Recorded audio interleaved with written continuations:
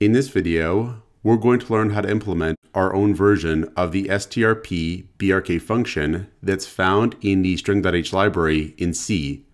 So the strpbrk function returns a pointer to the first occurrence of a character in one string that matches any character found in another string. So first, let's test out the official function that's found in the string.h library. Up here, we'll include string.h. And then down here, we'll create two char arrays and store two strings in them. We'll have here char string is equal to, and we'll store the string with vowels into this char array. Then we'll create another char array called vowels. And in this char array, we'll store the string made up of the uppercase and lowercase vowels. So we'll have A, E, I, O, U and A, E, I, O, U, both uppercase and lowercase. Then we'll use these two strings to test out the strpbrk function. We'll try to find the first occurrence of one of these characters here in this string here. In other words, the first vowel in this string. Now the function is going to return a pointer to the first occurrence of one of these characters in this string here, which is going to be this lowercase I character here. So what we'll do is create a char pointer variable to store the return value. We'll have here char star first vowel. And we'll store into that the pointer returned from strpbrk when it's called with string and vowels as arguments. So we'll get a pointer to this character here. And we can output the string from that point onwards, which is going to be ing with vowels. So here we could have printf, rest of string, %s to output the string, and then \n for a new line. And we'll output the string from the position of first vowel onwards. So if we save, compile, and run the program, we get here ing with vowels. And that's how the official strpbrk function works. Let's make our own version of this function now. We'll have here char star for the function return type, because the function is going to return a pointer to a char. Then for the function name, we'll have underscore strpbrk to make our function's name a bit different. Then we'll have here, for the two parameters, const char star str1 and const char star str2 for the pointers to the two strings. We use const because we're not going to actually modify the strings in this function. So we can copy this and then put our implementation of this function down here. And the first thing we'll do is make sure that str1 and str2 are not storing the value null. So they could be storing the value null if we're using dynamically allocated memory and somehow some memory didn't get allocated because there's a bug in our code. So this is a bit of defensive programming. Now the official strpbrk function has undefined behavior in the case that str1 and str2 are not pointing to valid strings. So this is something that we're deciding to do for our implementation of the function. It's not something that we're required to do to implement the function. It's also not wrong to implement this either because the behavior is undefined. So here we'll have if str1 is equal to null or str2 is equal to null, we're going to have the function return null in this case, which could have the effect of preventing the program from crashing, because if we try to access the value pointed to by str1 or str2 when str1 or str2 is null, the program may crash. So next, we need to find the first character in str1 that matches any character in str2. We'll use a loop nested inside a loop to do this.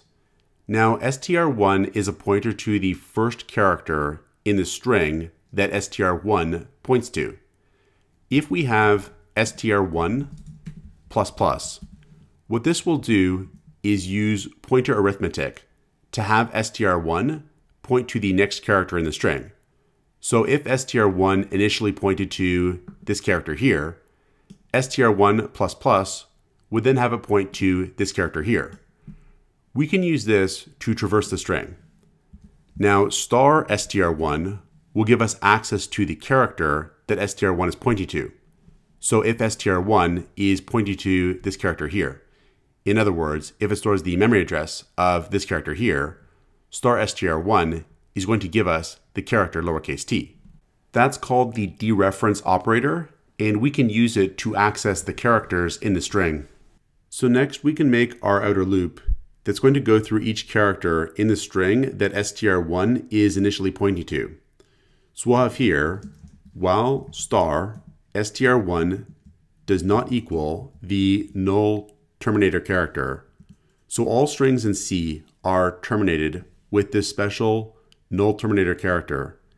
And we're going to be using str1 to go through our string one character at a time.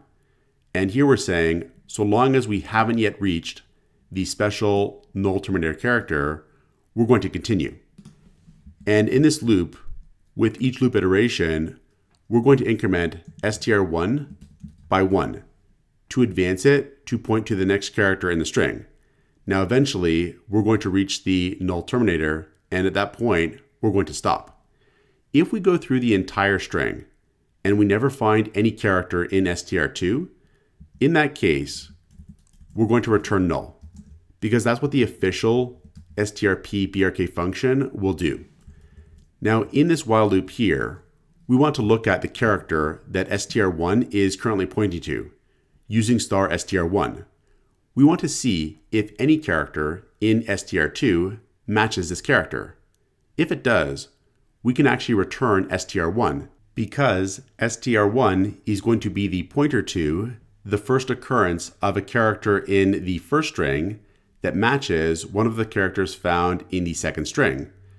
Now, in order to create an inner loop that's going to loop through the characters of the second string and try to find a match, we're going to want to create a temporary pointer variable. So in the case of str1, we're just going through this string one character at a time. And for each character, we're trying to find a potentially matching character in this string here. Now to go through this string here again and again, we would need to reset the pointer that points to the character that we're currently looking at to the first character in this string each time the inner loop runs. So down here, we'll declare that temporary pointer variable. We'll have const char star temp. And what we'll do is with each iteration of this outer loop, we're going to set temp to point to the first character in the string that str2 points to. We can now use temp to again and again go through the string that str2 points to in this inner loop. So here we'll have while star temp does not yet equal the null terminator at the end of the string that str2 points to, we can keep on advancing temp. Now in this loop, we're going to check to see if the character that str1 currently points to is equal to the character that temp currently points to. In other words, if the character we're examining from string 1 using our outer loop is equal to the character that we're examining in string 2 using our inner loop. And in this case, we found a match. And we can return str1. Now str1 has the type const char pointer, but the function has the return type char pointer. So we're actually going to do a type conversion here. We'll have char star to typecast str1 to the expected function return type. Now up here, we can call our version of the function. We can have underscore in front of the function name to call our version of the function. So we can save, compile, and run the program. And now we get the same answer as the official version of the function, ing with vowels. So this is how we can implement our own version of the strpbrk function in C. Check out portfoliocourses.com, where we'll help you build a portfolio that will impress employers, including courses to help you develop C programming projects.